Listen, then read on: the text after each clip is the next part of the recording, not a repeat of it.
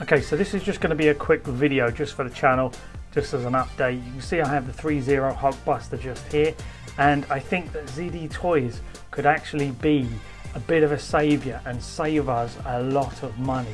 If you were planning to pick up the Threezero Hulkbuster, but then you're probably going to be spending like £80 to £100 on the Threezero Mark 43, we could be saving some cash very soon, and that would be because ZD Toys have actually produced a 1/10 scale Iron Man figure, the Mark 42, and if you do a tiny bit of modding, you can actually make this fit into the Hulkbuster.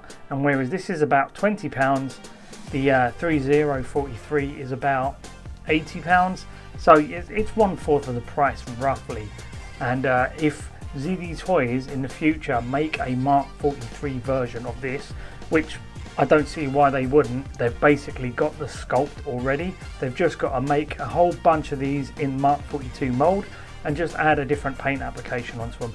So without a doubt, I'm almost certain ZD Toys are going to bring us a Mark 43 version of this figure. Now the thing about this is that it can be actually taken apart. You can see I've popped the arms off here, and the torso comes off as well. And what I've done is I've used a Stanley blade, I've heated it up, and I've just cut all the way around inside.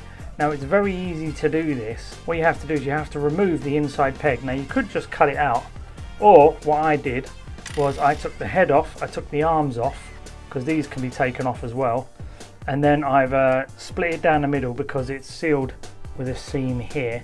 You can pop it open, take this peg out of the bottom of the torso, and then push this all back together.